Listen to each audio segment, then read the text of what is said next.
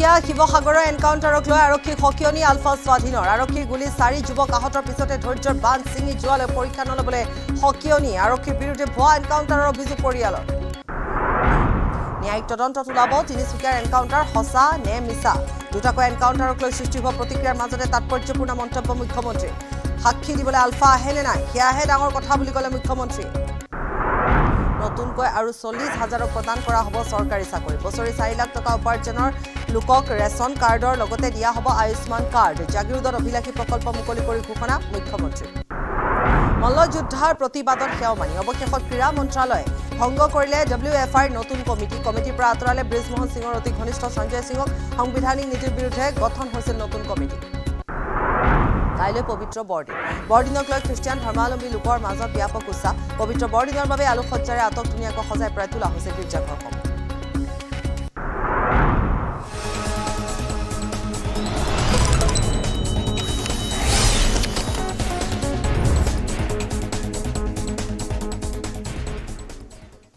নমস্কাৰ বিয়লি খবৰৰ সৈতে ষ্টুডিঅত মই পাপৰি ব্ৰেকিং নিউজ উৰাং ৰাষ্ট্ৰীয় উদ্যানত গড়ৰ পোৱালিৰ মৃত্যু হৈছে ৰৌমাৰী শিবিৰ এলেকাত উদ্ধাৰ হৈছে এটা মৃত গড় বাঘৰ আক্ৰমণত গড়ৰ পোৱালিটোৰ মৃত্যুৰ সন্দেহ প্ৰকাশ কৰা হৈছে বনকৰ্মীয়ে উদ্ধাৰ কৰে মৃত গড়ৰ পোৱালিটো পুনৰ এবাৰ এইখিনিতে উল্লেখ কৰিছোঁ উৰাং ৰাষ্ট্ৰীয় উদ্যানত গড়ৰ পোৱালিৰ মৃত্যু হৈছে ৰৌমাৰী শিবিৰ এলেকাত উদ্ধাৰ হৈছে মৃত গড়ৰ পোৱালিটো বাঘৰ আক্ৰমণত গড়ৰ পোৱালিটোৰ মৃত্যুৰ সন্দেহ প্ৰকাশ কৰা হৈছে ইতিমধ্যে মৃত গড়ৰ পোৱালিটো বনকৰ্মীয়ে উদ্ধাৰ কৰিছে আৰু সন্দেহ প্ৰকাশ কৰা হৈছে যে বাঘৰ আক্ৰমণতে গড় পোৱালিটোৰ মৃত্যু হৈছে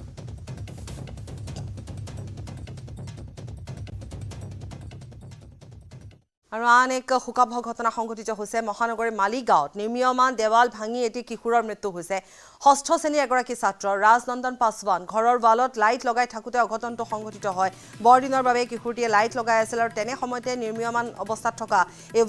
দেৱালখন সৰি পৰাৰ ফলত এই কণমানি কিশোৰটিৰ মৃত্যু হয় ষষ্ঠ শ্ৰেণীৰ ছাত্ৰ এগৰাকী কাইলৈ বৰদিন গতিকে বৰদিনৰ বাবে ৰাজনন্দন পাছৱানে তেওঁৰ পিতৃ মাতৃৰ সৈতে অভিভাৱকৰ সৈতে তেওঁ লাইট লগাই আছিল তেনে সময়তে অঘটনটো সংঘটিত হয় পুনৰবাৰ এইখিনিতে উল্লেখ কৰিছোঁ অতি শোকাবহ এক ঘটনা সংঘটিত হৈছে এখন নিৰ্মীয়মান ৱাল খহি পৰিছে দেৱাল খহি পৰিছে যাৰ ফলতে কণমানি ষষ্ঠ শ্ৰেণীৰ ছাত্ৰৰ মৃত্যু হৈছে ঘৰৰ ৱালত লাইট লগাই থকাৰ সময়তে এই অঘটনটো সংঘটিত হৈছে বৰদিনৰ বাবে কিশোৰটিয়ে লগাইছিলে তাৰ পিছতে আৰক্ষীক খবৰ দিয়া হয় আৰক্ষী ঘটনাস্থলীত উপস্থিত হৈছে এক শোকাবহ ঘটনা সংঘটিত হৈছে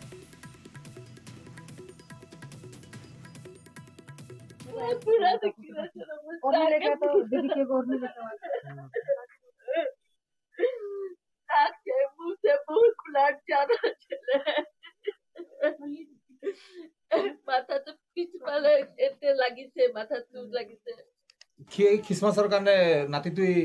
এইখিনি মানে ডেকৰেশ্যন কৰি আছিলে তাৰপৰা ডেকৰেশ্যন কৰি থাকোঁতে ৱালখন মানে এনেই কিবা লাৰিব গ'ল লাৰোঁতে ৱালখন খহি কিনে তাৰ গাৰ ওপৰত পৰিল মূৰৰ ওপৰত হেড ইঞ্জুৰি হৈ কিনে হস্পিটেল লৈ যোৱা হ'ল তাৰপিছত তাতে ডেথ ডিক্লেয়াৰ কৰা গৈছে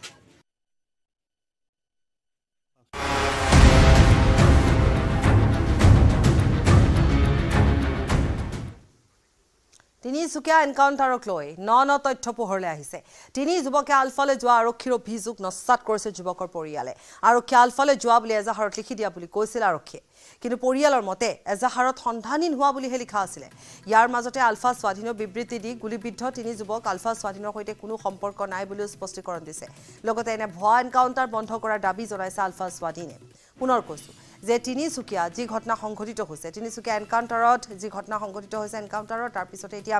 ন তথ্য পোহৰলৈ আহিছে যে তিনিগৰাকী যুৱক আলফালৈ যোৱা বুলি আৰক্ষীয়ে যি অভিযোগ আনিছিল সেই অভিযোগ নস্যাৎ কৰিছে যুৱকৰ পৰিয়ালবৰ্গই আৰক্ষীয়ে আলফালৈ যোৱা বুলি এজাহাৰত আনকি লিখি দিয়া বুলি কৈছিল আৰু পৰিয়ালৰ লোকে আসলতে আলফালৈ যোৱা বুলি এজাহাৰত লিখি দিয়া বুলি আৰক্ষীয়ে উল্লেখ কৰিছে কিন্তু পৰিয়ালৰ মতে এজাহাৰত সন্ধানহীন হোৱা বুলিহে তেওঁলোকে লিখিছিল আলফালৈ যোৱা বুলি তেওঁলোকে লিখা নাছিল আৰু ইফালে এই সমগ্ৰ ঘটনাটোলৈ এনকাউণ্টাৰৰ ঘটনাটোলৈ প্ৰতিক্ৰিয়া প্ৰকাশ কৰিছে আলফা স্বাধীনে বিবৃতি দিছে যে গুলীবিদ্ধ তিনি যুৱক আলফা স্বাধীনৰ সৈতে কোনো সম্পৰ্কই নাই তেওঁলোকে স্পষ্টীকৰণ দিছে অৱশ্যে ভৰিত গুলী লাগিছে আটাইকেইগৰাকীৰে চিকিৎসাধীন অৱস্থাত আছে আৰু লগতে আলফা স্বাধীনে এটা কথা উল্লেখ কৰিছে যে এনকাউণ্টাৰ বন্ধ কৰিব লাগে দাবী জনাইছে আলফা স্বাধীনে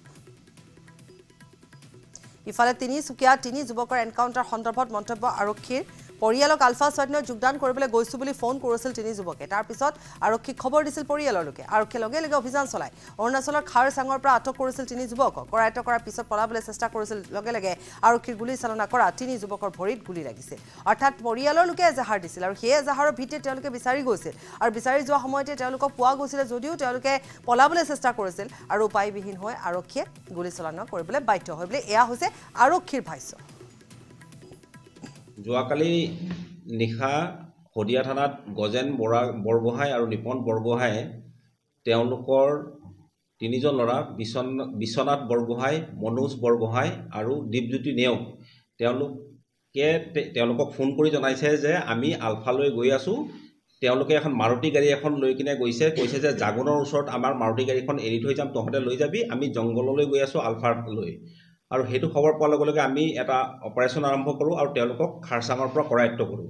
আৰু খাৰচাঙৰ পৰা কৰায়ত্ব কৰি অনাৰ সময়ত তেওঁলোকে কৈছিলে যে তেওঁলোকৰ এখন মিটিং এটা হৈছিলে এটা নিৰ্দিষ্ট জেগাত সেই নিৰ্দিষ্ট জেগাত মিটিংটো য'ত হৈছিলে তালৈ আহি থাকোঁতে তেওঁলোক পলাবলৈ চেষ্টা কৰিলে পুলিচৰ মানে অস্ত্ৰ কাঢ়ি লৈ তেতিয়াই তেওঁলোকক ৰখিবৰ কাৰণে কোৱা হয় নৰখে কিন্তু তেওঁলোকে তেতিয়া তেওঁলোকৰ ওপৰত তেওঁলোকক ৰাখিবৰ কাৰণে মৃদুভাৱে অলপমান হেৰি কৰা হয় তেওঁলোকৰ ওচৰত অস্ত্ৰ শস্ত্ৰ আমি পোৱা নাই আপোনাৰ হেৰি হ'ল কি তেওঁলোকে খালি আলফালৈ যাবলৈ বিচাৰিছিলে যিটো আমি হ'ব দিব নোৱাৰোঁ আমি মানুহ আলফা নিষিদ্ধ আলফাত আমি মানুহ যাব দিব নোৱাৰোঁ আৰু সেইটো ক্ষেত্ৰত আমি সদায় আইনগত ব্যৱস্থা ল'বই লাগিব আৰু এই ল'ৰাকেইটা যে আলফালৈ গৈ আছে নিষিদ্ধ আলফাত সেইটো আমাক লিখিত আকাৰে তেওঁলোকৰ পৰিয়ালৰ মানুহে থানাত জনাইছে তাৰ পাছত তদন্তৰ সময়ত আমি তেওঁলোকক কৰায়ত্ব কৰোঁ আৰক্ষী ভাষ্য আৰক্ষীয়ে এইখিনি কথা উল্লেখ কৰিছে কিন্তু তেওঁলোকৰ পৰিয়ালবৰ্গই কি কৈছে শুনি লওঁ আহক তাৰ লগৰখিনিয়ে ক'লে গোটেইবোৰে মানে পিকনিকতে একেলগতে গোটেই মদ খাই মেলি ফিটিং মানে সিহঁতে গাড়ী লৈ কেনে লগৰ এটাৰ লগত গৈছে বুলি নাজানো এতিয়া আমি ৰাতিলৈকে মানে ফোন মাৰি আছোঁ ফোনটো পাইছোঁ কিন্তু সিহঁতে ক'ত আছে নকয় এজাহাৰ দিছিল আপোনালোকে এজাহাৰখন মানে এনেকুৱা হ'ল 12:30 চাৰে 12টামান বাজিছে নেকি ল'ৰাটো ডাঙৰ ল'ৰাটো শুই আছিলে তাৰপিছত ফোন কৰি কেনে মাতিলে বোলে থানালৈ আহাচোন বুলি কৈ কেনে তাৰ পটককৈ ওলাই মেলি গ'ল মোৰ দেউতাকো অসুখীয়া ডায়েলিচিছ কৰি কেনে মানে 6:30 চাৰে 6টামান বজাত সোমাইছোঁহিয়ে সিমানখিনি মোৰ ভাবিবলৈও সময় নাই তাৰপিছত ল'ৰাটো ক'লোঁ ক'ত যোৱা নাই বুলি সুধিছোঁ তাৰমানে নহ'লে থানালৈ মাতিছে বোলে তাত থানালৈ কেলৈ নাই নাজানো নহয় কেলৈ মাতিছে বোলে মই ফোন কৰি কেনে সুধিলোঁ তেতিয়া বোলে সেই এজাহাৰখন লিখিবলৈ বোলে মাতিছে বুলি ক'লে সিমানেই ক'লে মোক তাৰমানে এজাহাৰত আপোনালোকে কি বুলি অভিযোগ দিলে অভিযোগ কি দিলে মোক ল'ৰাটোও নক'লে নহয় মই সেই কথাটো নাজানো কিন্তু আৰু কিন্তু সিহঁতে দুইটাও মানে একদম মদ খাই ফিটিং মানে এতিয়া আপোনালোকক আৰু পাৰ্টি চাৰ্টি জনাইছে নেকি আৰক্ষীটো আমাৰ একো জনোৱা নাই খা খবৰ নাই সেইটো একো নাজানো বাইদেউ ঘৰত কাম কৰি থকা ল'ৰাটোৱে তাত 9টা বাজিলে 9টা বজা সময়খিনি তাক ভাত হ'ল নাই ক'লে ভাত বাঢ়ি দিলোঁ ভাতটো বাঢ়ি দিয়াৰ পাছত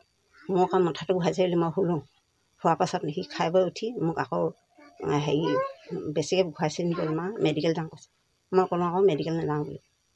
তাৰপাছতে সি ওলাই গ'ল দীপজ্যোতি নেওগ ঘৰ আপোনালোকৰ কোন জেগা বুলি কয় সেই মিলননগৰ আপোনালোকে যে ল'ৰাটো একো নাজানে মানে ক'ৰবাত গৈছে কি একো নালাগে পুলিচক কিবা খবৰ দিছিলে জানো আপোনালোকে তেনেকৈ পুলিচকো খবৰো দিয়া নাই আমি ৰাতিপুৱা আমাৰ এই আইতাজনীয়ে কওঁতে গম পাইছোঁ আপোনালোকে এজাহাৰ দিব গৈছিল নেকি নাই থানালৈ গৈছিল পুলিচে আপোনালোকক বোলে খবৰ দিছে নি বা ফোন যোগে আপোনালোকক জনাইছে নেকি একো জনোৱা নাই ল'ৰাটো যিটো নিউজত ওলাই আছে বাতৰিত কিবা সেই খণ্ডত পুলিচে আপোনালোকক ফোন কৰিছে নেকি নাই কোৱা এতিয়ালৈকে নাই কোৱা কি কৰি আছিল তেওঁ কাম কৰি আছিলে নে সেই তেনেকৈ কাম চাম একো নাই কৰা এনেকৈ কিবা কিবি কৰি থাকা আৰু STC কিবা আছিল নেকি আছিলে এতিয়া সেইটো হেৰি হ'ল আৰু বন্ধ হ'ল STC চাকৰি কৰিছিলে এই বন্ধ হৈ গ'ল যে চাকৰিবোৰ তাৰপাছত তাই একো পোৱা নাছিলে একো ঘৰতে আছিলে একো সেইবোৰ একো নাই আমি শুনাও নাই আকৌ সেইটো অলপো ভাবো নাই তাৰ সেইটো হোৱালটো যেনেও শুনিলো হ'লে লগৰ ঘৰতো ক'লে হ'লে সেইটো শুনা নাই তেনেকৈ পুলিচে যিহেতু মানে আলফালে গৈছে বুলি সন্দেহ কৰি তেখেতক বিদ্ধ কৰিছে তেনেকৈ শুনিছোঁ কি ক'ব এতিয়ালৈকে আপোনালোকক জনোৱা নাই ল'ৰাটো পুলিচে গুলিয়াইছে একো গম পোৱা নাই আইতাজনীয়ে মোবাইলত দেখাওঁতেহে গম পাইছোঁ মই সেইটো বিষয়ে একো নাজানো নিশ্চয় গম পাইছোঁ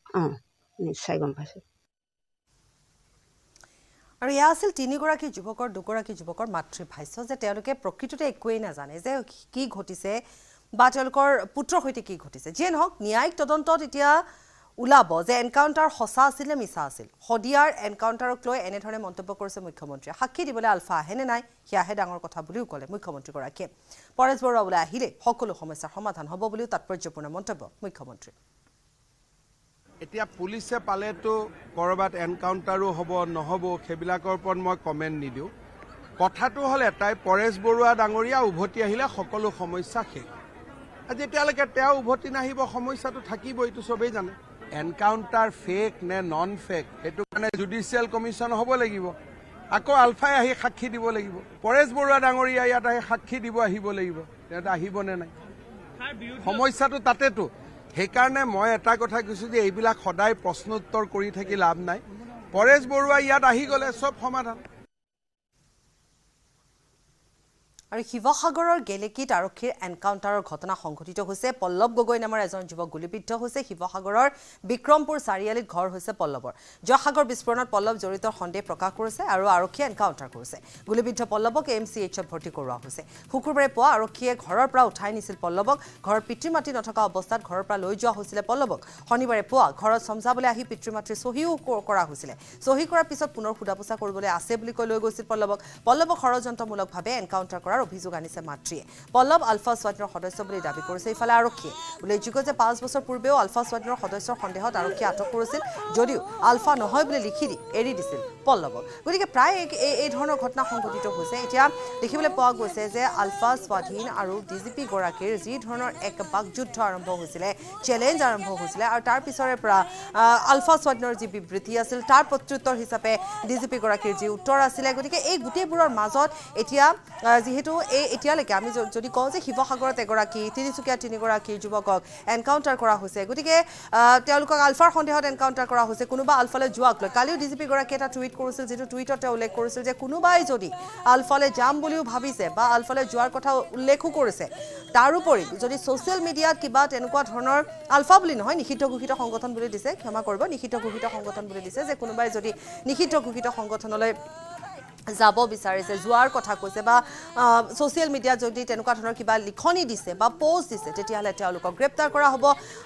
বা তেওঁলোকৰ ওপৰত ব্যৱস্থা গ্ৰহণ কৰা হ'ব তাৰ পিছতে তাৎক্ষণিকভাৱে এই ঘটনা সংঘটিত হৈছে গতিকে এয়া ইতিমধ্যে মুখ্যমন্ত্ৰীগৰাকীয়ে সন্দৰ্ভত কৈছে যে এইবোৰ সঁচা নে মিছা সেয়া পৰৱৰ্তী সময়ত জানিব পৰা যাব গোটেইখিনি কথা ওলাই পৰিব কিন্তু যিয়ে নহওক আমি পুনৰ কৈছোঁ যে উজনিত যি ধৰণৰ গ্ৰেনেড বিস্ফোৰণৰ ঘটনা সংঘটিত হ'ল তিনিটা আৰু তাৰ পিছতে এতিয়া আলফাৰ সন্দেহত কেইবাগৰাকীও যুৱকক সোধাপোছা কৰি থকাৰ মাজতে তিনিগৰাকী যুৱকক এনকাউণ্টাৰ কৰা হৈছে পথাৰলৈ গৈছিলোঁ আমি নাই পথাৰলৈ লৈ গৈছিলোঁ পথাৰত মোবাইলকেইটাও গোটেই তাৰপিছতহে আমি পাইছোঁহি আহি তাৰপিছত আহি গোটেই দিনটো ৰাখি পিনে ৰাতিপুৱা 5টা বজাত লৈ আহিছে তাৰপৰা বাপেকে গোটেই বিচাৰিলে থানাত নাপায় তাৰপৰা ৰাতিপুৱা 5টা বজাত লৈ তেতিয়া বাপেকে তেহেঁতি ক'লে বোলে আমি বোলে চমজাবলৈ আপোনালোকে চমজাবলৈ আহিছোঁ বোলে চহী কৰক তাৰপৰা চহী ক'লোঁ ফটো মাৰিলে তাৰপৰা চহী কৰাৰ পিছত তেহেঁতৰ দুখ সাৰিবলৈ আমাক চহী কৰাৰ পিছতো বোলে চাৰে কেইটামান কথা সুধিম বুলি কৈছিলে কথা সুধিবলৈ বোলে লৈ গৈছে মই ঠিক আছে তেতিয়াহ'লে মই বোলো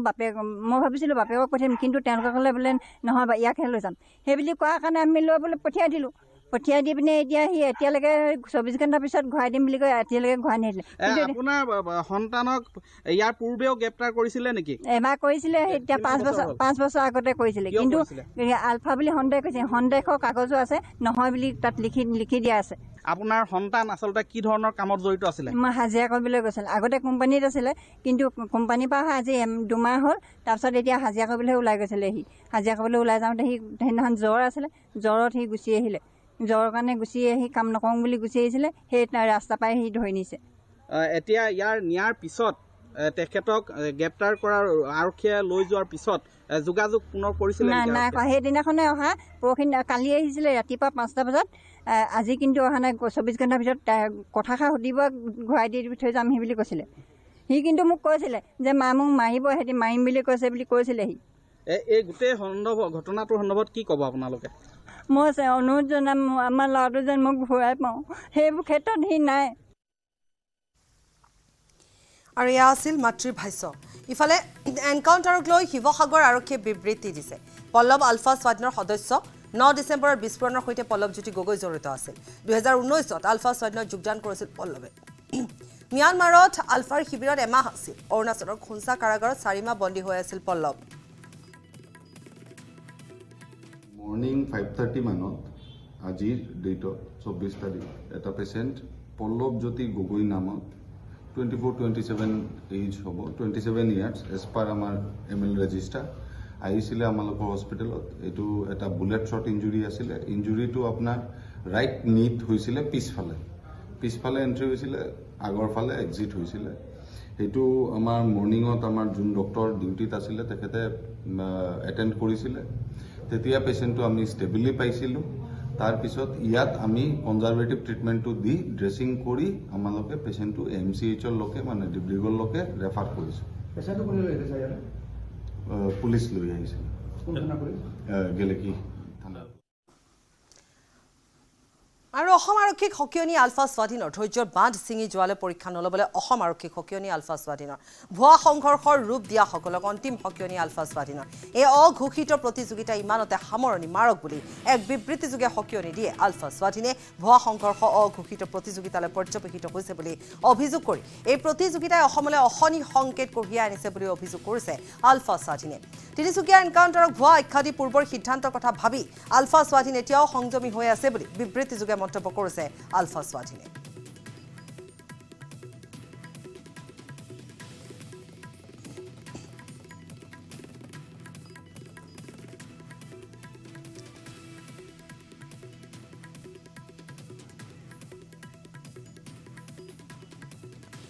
ৰাজ্যত এতিয়া অৰাজক পৰিস্থিতিৰ সৃষ্টি হৈছে অসমৰ মুখ্যমন্ত্ৰী ডক্টৰ হিমন্ত বিশ্ব শৰ্মা এজন প্ৰাক্তন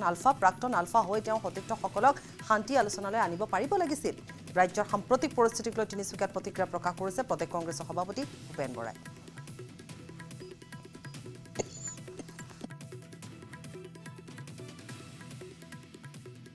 এই অসমখনতে বৰ্তমান চৰকাৰখনে এটা অৰাজক পৰিস্থিতি সৃষ্টি কৰিছে আপোনালোকে দেখিছে যে ডিমা হাছাওত ইলেকশ্যনত কেনেকৈ বন্দুকৰ ভাবুকি দেখুৱাই টকাৰ প্ৰলোভন দি কি ধৰণে গোটেই গণতান্ত্ৰিক ব্যৱস্থাটোক মুখিমূল কৰিবলৈ চেষ্টা কৰিছে আমি কংগ্ৰেছ দলে আৰম্ভণিৰ পৰাই কৈছোঁ যে আলফাৰ লগত শান্তি আলোচনা যিমান পাৰি সোনকালে মীমাংসা হ'লে আমি ভাল পাওঁ আৰু আমাৰ যেতিয়া চৰকাৰ আছিল আমি তেতিয়া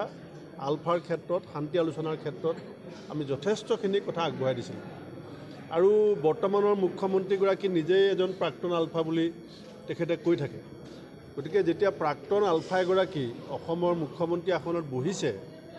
তেখেতৰ আন্তৰিকতা বেছি থাকিব লাগে যে তেখেতৰ প্ৰাক্তন সতীৰ্থসকলক কেনেকৈ শান্তি আলোচনালৈ আনি মূল খুঁটিলৈ আনি ৰাজ্যখনত এটা শান্তিৰ পৰিৱেশ বিৰাজ কৰাব পাৰি এই ধৰণৰ যদি ঘটনাবিলাক ঘটি থাকে তে কোনো ইয়াত ব্যৱসায় বাণিজ্য কৰা সাধাৰণ মানুহৰ যিটো নিৰাপত্তা এই নিৰাপত্তা বিঘ্নিত হ'ব সেইকাৰণে আমি বিচাৰোঁ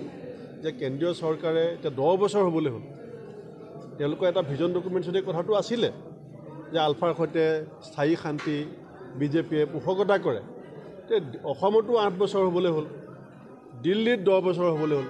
আৰু কিমান দিন লাগিব গতিকে আমি বিচাৰোঁ যে বিজেপি চৰকাৰে অসমৰ মুখ্যমন্ত্ৰীগৰাকীয়ে আগভাগ লৈ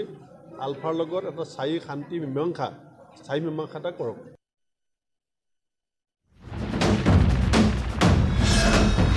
ভাৰতৰ গৌৰৱ গোটেই বিশ্বতেই ইয়াৰ সন্মান ষ্ট্ৰং মানে মাইথান ষ্টীল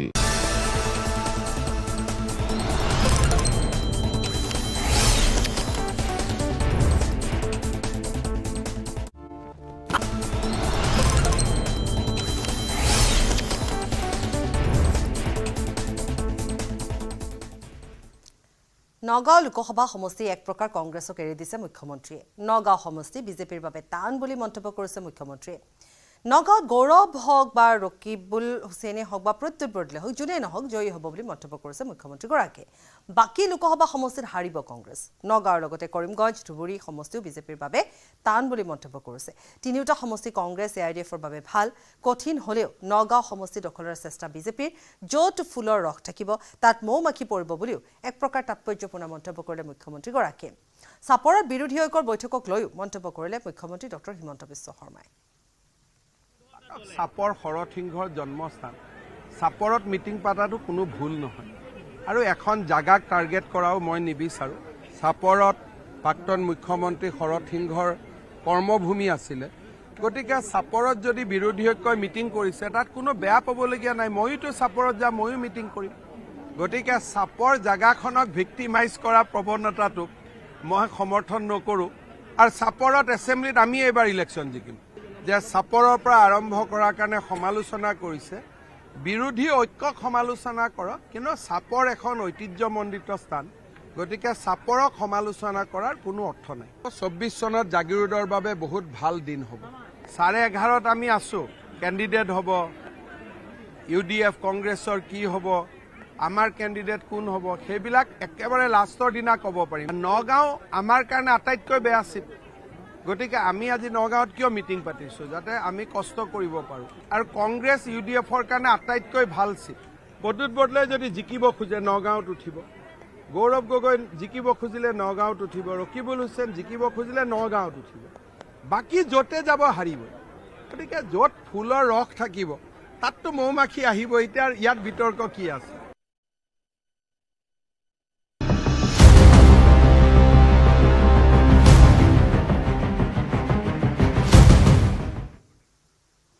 অধিক সংক্ৰমণশীল কোভিডৰ নতুন ভেৰিয়েণ্ট JN1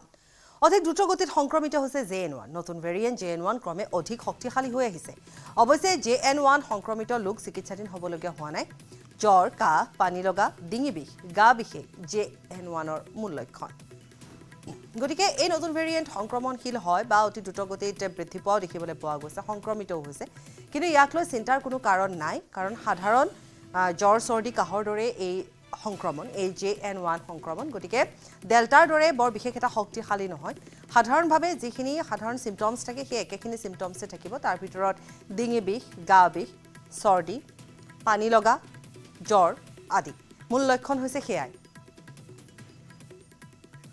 আৰু এইমছৰ পূৰ্বৰ সঞ্চালক তথা চিকিৎসক ৰণদীপ গুলেৰিয়াই ক'লে যে কিমান সংক্ৰমণশীল এই কোভিডৰ নতুন variant JN1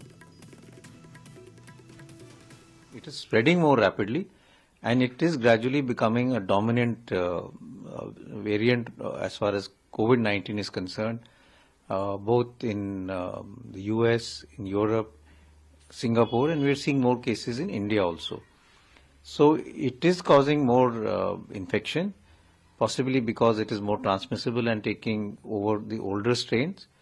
But the data also suggests that it is not causing more severe infection, not causing more hospitalization, and most of the symptoms are predominantly of the upper airways like fever, cough, cold, sore throat, running nose, and body aches. This is the season when you will see viral infections, respiratory viral infections becoming more. Every year we see them, whether it's influenza, now COVID, and as you said, RSV and other viral infections. So, and that happens because of the temperature, because of crowding. It's a holiday season, people travel, so they will carry the virus with them. There is crowds and many of the crowds are indoor because of the cold weather, and that leads to the spread of infection in different in a number of people. So I would say what we need to do is, first of all, COVID appropriate behavior. Wash your hands regularly. If you have cough and cold, cough into your armpit or into a tissue so that you don't spread the infection to others. Avoid going to crowded places, especially if you have fever, cough and cold, because you may be spreading the infection to others. And if you are in the high risk group, that is if you have comorbid conditions like diabetes, chronic respiratory diseases, chronic kidney disease, or heart failure, or you are in the older age group, then you should wear a mask if you go to a crowded place. আৰু JN1ৰ সংক্ৰমণে ভয়াবহ ৰূপ ধৰা সময়তে সকলোৰে মনলৈ প্ৰশ্ন আহিছে যে JN1ৰ সংক্ৰমণ ৰোধ কৰিবলৈ অধিক ভ্যাকচিন ডোজৰ প্ৰয়োজন হ'ব নেকি JN1এ সমগ্ৰ বিশ্বৰ লগতে ভাৰততো সংক্ৰমণ বৃদ্ধি কৰিছে JN1ৰ সংক্ৰমণে অধিক চিন্তিত কৰি তুলিছে স্বাস্থ্য খণ্ডকো বয়স অনুযায়ী প্ৰতিৰোধমূলক ব্যৱস্থাৰ বাবে চিন্তা চৰ্চা কৰি থকা হৈছে কোভিডৰ নতুন ভেৰিয়েণ্ট JN1ৰ বাবে কোনো ভ্যাকচিনৰ অতিৰিক্ত ডোজ নালাগে দেশৰ SARS CoV-2 ভেজেনমিক্স কনচৰ্টিয়ামে স্পষ্ট কৰিছে এই কথা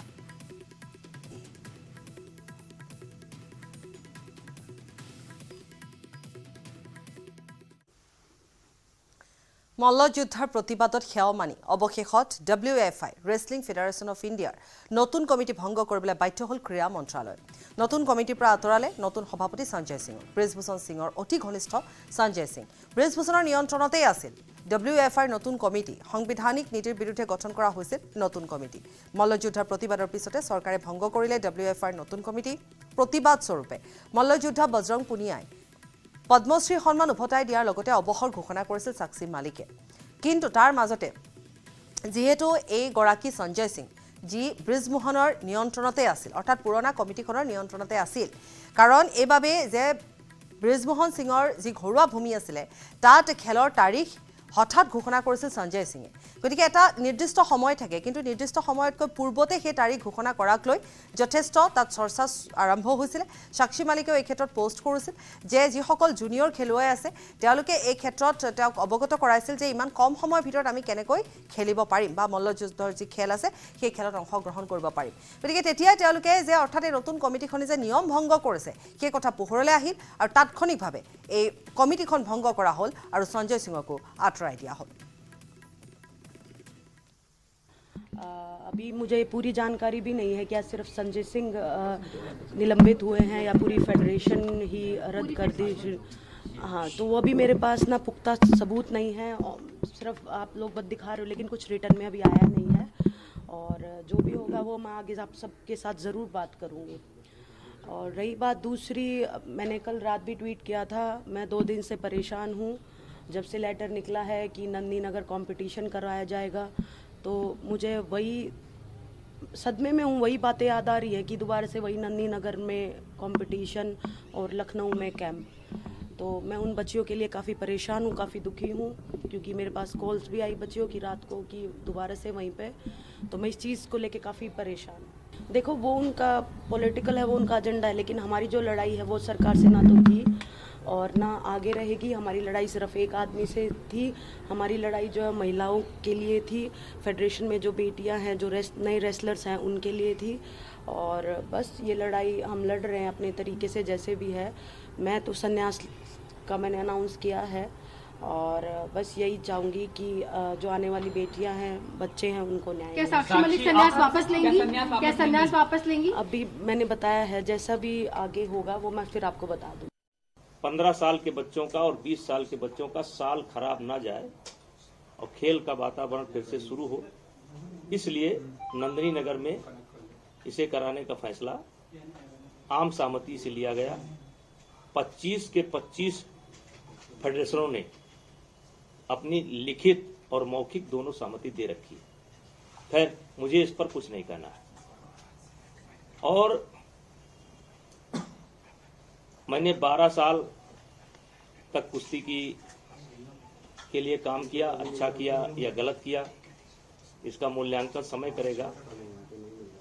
और एक तरीके से कुश्ती खेल से मैं संन्यास ले चुका हूं मतलब कुश्ती से मैं अपना नाता तोड़ चुका हूं अब जो भी फैसला लेना है सरकार से बात करना है या कानूनी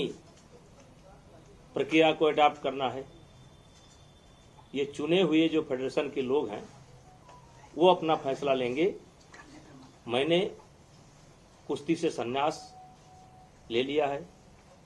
मेरा लोकसभा का चुनाव आ रहा है और भी मेरे पास बहुत काम है तो अब जो भी कहना होगा सरकार से बात करनी होगी या कोर्ट में जाना होगा इससे मेरा कोई लेना देना नहीं है अब ये नई फेडरेशन करेगी